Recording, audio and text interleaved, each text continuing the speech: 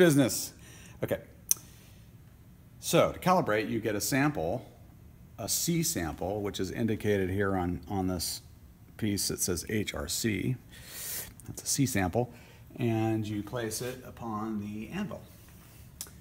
And with the, if you come around here, you'll see with the machine set in the unloaded position, we will then adjust, and oh yes, of course, and the, I don't know what this is called. They have a term for it here. Weight selector, there you go. Weight selector should be set at 1471, okay?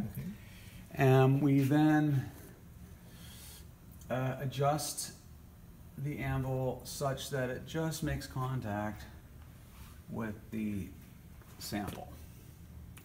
And we can tell that by looking at the needle. As soon as we make contact, it'll move, and there it is.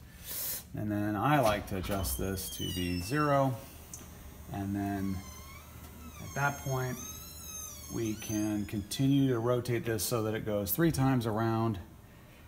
And let's try that. So that's 1, 2, 3. Oh, look at that. And we can reset this. Although I'm not sure it matters, but yeah, to 0 to C. I guess so. Okay, and then we will drop the load on it by moving this lever into the load position. And there, that drops the weight and the diamond head into the sample. And once the needle is settled in, we then release the load and take a reading.